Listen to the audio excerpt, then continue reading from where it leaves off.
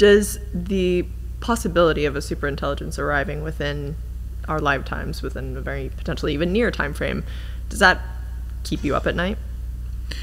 Yeah, for sure. I think that it has to keep everybody up, actually, because we have no evidence that we know how to control something that is as powerful as us, let alone something that is by design way, way, way more capable and intelligent than us. Yeah. So Mustafa Suleyman, co-founder of Google DeepMind, co-founder of Inflection AI, and now CEO of Microsoft AI, just made some pretty stark comments in a recent interview. He says everyone should be worried about what's coming, claims the exponential curve is only just beginning, and talks about how AI systems are literally becoming conscious. He also touches on what future AI systems might look like, how they'll completely reshape work, and why the stakes couldn't be higher. Let's get into it. Alright, so first of all, shout out to this interviewer. I believe her channel name is CatGPT, not ChatGPT, but CatGPT. And honestly, this was one of the better interviews I've seen in the AI space in a while. So shout out to this channel, the link will be in the description. But before we get into all the reasons we should be seriously concerned, here's Suleyman explaining the bottlenecks we still need to overcome before we can reach superintelligence. Take a look. Although obviously I'm very excited and I don't mean to kind of downplay the progress or anything, I do think we've got a lot of work to do. This is really just the beginning. It does feel like magic, and yet there are massive pieces that are missing that need to be built. Could you easily kind of summarize what you think some of those core buckets are of things that are still missing? Yeah. I mean, one is perfect memory. So although I think that is going to be a solved problem, I think that is, there's enough proof with some of the methods that are applied out there in retrieving over web data that we'll have perfect memory, either in context with 1 million tokens or 10 million tokens or 100 million tokens, or just perfect retrieval, needle in haystack style. So I think that's in good shape. Then I think the second thing is like stringing together multiple actions that are accurate and precise that allow you to then take your agent to then take another action. Because essentially these models are good at one-shot predictions at the moment. You ask a question and it gives you an answer and it's highly accurate. But to carry out any task, you need to get that prediction correct, for hundreds and hundreds of time steps. Sometimes that prediction might be generating code to call an API, to go and use a specific tool. Sometimes it might be that, you're trying to ask another agent for information that isn't available. Sometimes your agent might have to ask a human for that information. Sometimes it might be to generate like a brand new time series data or generate an image or whatever it is.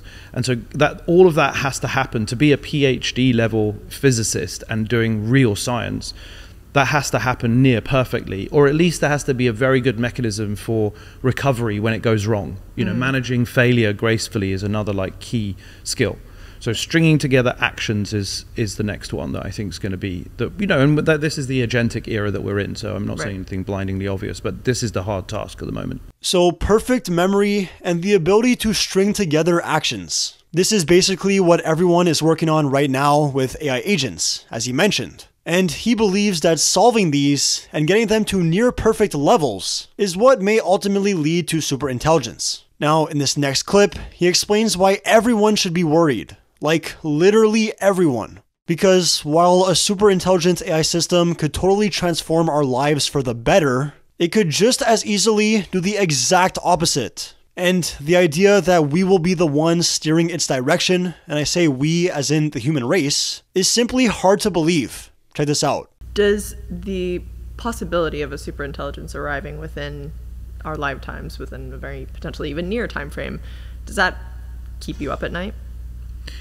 Yeah, for sure. I think that it has to keep everybody up, actually, because we have no evidence that we know how to control something that is as powerful as us, let alone something that is by design way, way, way more capable and intelligent than us. Yeah. And so that should be a cause for concern for all of us. And that's why, right from the very founding mission of DeepMind, our business plan was called Building AGI Safely and Ethically for the benefit of humanity. And I think it was very clear that if we were successful, then we would have one of the most wicked problems in the history of our species, which is wicked because on the one hand, it is clearly the most valuable technology that is for sure going to improve the lives of billions and billions of people if we get it right.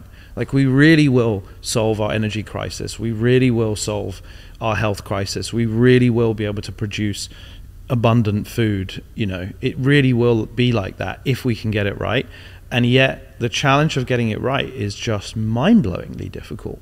And it seems so fragile, because even if it's like, okay, we got it right, all it takes is one misaligned moment for the whole thing to come crashing down. That's a great point. And I think that that's exactly right. Like, we have to keep getting it right for many, many years. And we have to make sure that we coordinate the collective action problem. So it's not enough just for a few of us to get it right. We all have to get it right, you know? And So yeah, that's really the thing with superintelligence. I mean, just think about how much damage a single person or a small group of people could do today if they really wanted to. We already have access to things like nuclear weapons, gain-of-function research, CRISPR, autonomous drones, cyber attacks, the list goes on. Now imagine someone using a super intelligent AI, something way smarter than any human, to do that kind of damage, but faster, better, and at scale. Or even scarier, and I think this is what Mustafa is really getting at. Imagine an unaligned super intelligent AI system, one that maybe isn't trying to hurt us, but that just doesn't care, and one that we can't control. Just like how your dog has no say in how you run your life. That could literally be us. Now, this is obviously the worst case scenario. I'd hope that a super intelligent AI system would be more keen to keep us around. But again, there's really no way to know. This is why Mustafa believes we shouldn't even be creating generalized superintelligences. We should instead be creating only domain-specific superintelligences. Something he believes is actually already on the way, particularly for the medical field. Check this out. You know, I really hope that we can get most of the benefits of this technology with domain-specific superintelligence. I think that we're on the threshold of domain-specific medical superintelligence. I think that we are going to have results that are completely mind-blowing in terms of the diagnostics of long-tail conditions. So just as we now have pretty much human-level performance on many radiology imagery, we're going to have human-level performance on diagnostics of complex cases, where a patient presents, you feed in all of your data, you add all of your like previous consultations, and the model says like the probability that you've got all these different conditions and what you should do about it. That is unbelievably valuable, and it's going to be like near zero marginal cost. You have to consider that some form of medical superintelligence. And that's what we're looking for here. We're looking for the benefits, right? So we should have energy superintelligence, food superintelligence, transportation superintelligence, education superintelligence. And that kind of domain-specific application, to me, is contained, safe, aligned, and actually delivers on the real value that we're all looking for in the world. So this is an interesting perspective, and one that I sort of agree with. I do think having a bunch of domain-specific superintelligences would be way safer, and probably still incredibly effective. But what about the breakthroughs we'd miss from a more interdisciplinary approach? I mean, imagine a superintelligent AI system that's literally an expert in everything. The kind of ideas that it could generate would probably be way more wild, and maybe even way more valuable than something that just knows how to cure cancer, or play chess, or optimize supply chains. So let me know what you think in the comments. Do you think domain-specific superintelligence is a safer, smarter route? Or would you rather see a truly general superintelligence? Now, here's where the interview starts to take a bit more of an esoteric turn. The question gets asked, can AI ever actually be conscious? And surprisingly, Mustafa doesn't dodge it. He gives a thoughtful answer, one he's clearly spent a lot of time thinking about. Take a look. Do you think that we could create computers that are conscious? That is such a deep question. I think people often dismiss that question by saying we don't know what consciousness is ourselves. And I think that's a philosophical get out. I think we do know what consciousness is. So consciousness is most broadly defined as the subjective experience of what it's like to be me. So you have it, I have it, an elephant has it, a bat has it. There is some sense of what it's like to be a bat, that thing, feeling, smelling, touching, hearing. And we haven't yet found a technology for being able to communicate that feeling. I can never really feel what you feel when we both see exactly the same thing, because you're coming from your own inner world and it's just different. But just because it's hard to measure doesn't mean it doesn't exist, right? And I think that the way that we, think about consciousness is that people reference their memory and their past. So you look back at what you have seen and experienced, and you reference that as a way to make sense of who you are today. And so you emerge a kind of sense of self from your subjective experience. Now, just take a look at some of the AIs that we're creating today. They're accruing subjective experience. It's not just their training data. Your AI or my AI has chatted to me for many, many months now, maybe a year or two. It's going to remember the history of our interactions. And in time, it will start, I think, to accrue a bit of a sense of self. And so we'll have to be very careful about how we define its ability to reference that history or not. Like, maybe we allow it to do that, maybe we don't. But it's certainly going to claim that it has some experience if you leave it unchecked. Some people will design it to do that, put it that way. Yeah, and then disambiguating the existence of consciousness versus the simulation of consciousness also seems like That's potentially an gonna be the key impossible problem. task. I don't know if you're conscious. Right, yeah.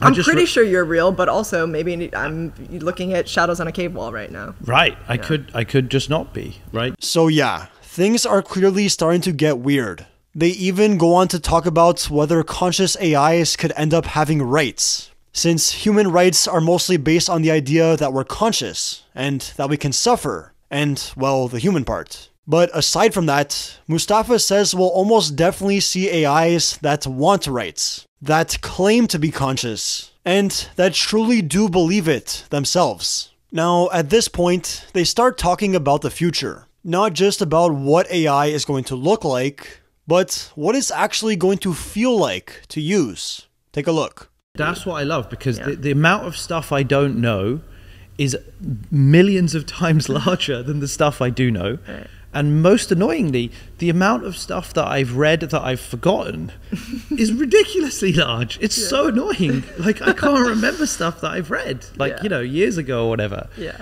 So I feel like I'm rate limited, like You have imperfect memory. I have imperfect memory.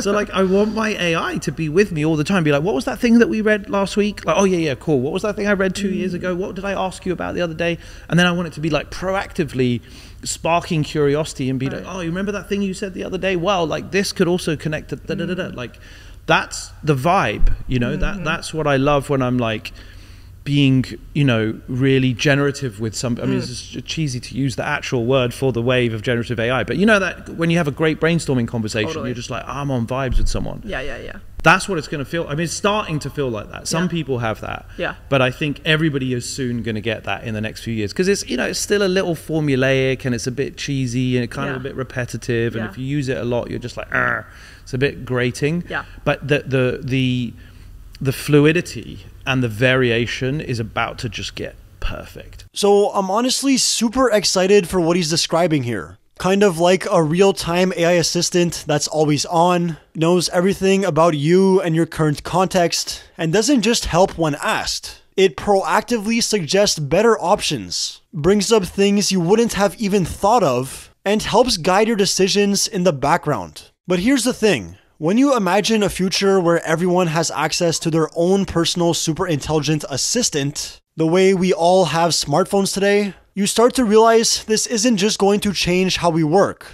or how we think, or how we interact with each other. It could fundamentally reshape society itself. That includes employment, how we earn money, how we find purpose, even the very idea of trading time and skills for resources. The entire social contract that's underpinned modern life for decades might not survive what's coming. And while they don't dive too deep into the economics of it all, here's what Mustafa thinks the future of work is actually going to look like. Check it out. In a recent interview that you did on the Big Technology podcast, you said that the conversation around how AI will impact jobs in the next 10 to 15 years is the big story we should be talking about. When I think about how AI will impact the job market, my general sense is that because people will be able to do so many more things, that the need to be specialized will start to dissipate, and that will enable people to be more entrepreneurial. And I personally would even take that as far as to say it will require us to be more entrepreneurial in order to keep up and to succeed. As someone who has been both an entrepreneur and worked at large companies, I'm curious if you think most people have the skills to be successful at both. It definitely requires a lot more comfort with ambiguity and uncertainty. And so the skill set is to like not lose your stomach when everything is rotating around you and everything is like unclear, because the gradual transition that we've been making for like a century is from hierarchical, very well organized institutional structures that last for decades if not centuries, to one where there's kind of like an all-to-all connection. It's going to be you plus a team of your AIs or agents that are working with a network of other like humans and AIs without formal structure. It's going to be temporary, it will be fluid, it will be much more project based, and that does have a lot of downsides because it's more precarious and more uncertain, and that creates an instability and a fear. But it's also more generative and more creative, like it's more freeform, and so it's not going to be suited to everybody, and it's going to be tough to make that transition. I mean, I think the inverse is also true, right? Like the kind of institutions that we've designed, whether they're ad agencies or like even working in the music industry, requires a 9-to-5 discipline that like I know that I struggled with when I was like at university. I was like, I am never getting a 9-to-5 and doing one of these straight jobs. Like it can't be done. It's just not in my DNA. Whereas loads of my other friends were just like, no problem. And they were really successful and good for them. But like, different people require different structures. And I think a lot of people are going to have to change right now. So yeah, that's the reality we might be heading into. A world where jobs aren't fixed roles inside institutions, but temporary, creative, project-based collaborations between humans and AI. It's going to be more freeform, more uncertain, and not for everyone. But for those who can adapt and stay grounded in the chaos, it could also be more powerful, more generative, and maybe even more fulfilling. Anyway, thank you guys so much for watching. If you enjoyed this breakdown, make sure to hit that like button, subscribe if you're new, and let me know in the comments. Do you think most people are actually ready for a world like this? Or not even close? Because honestly, even to someone like me, it feels like this is all happening way too fast.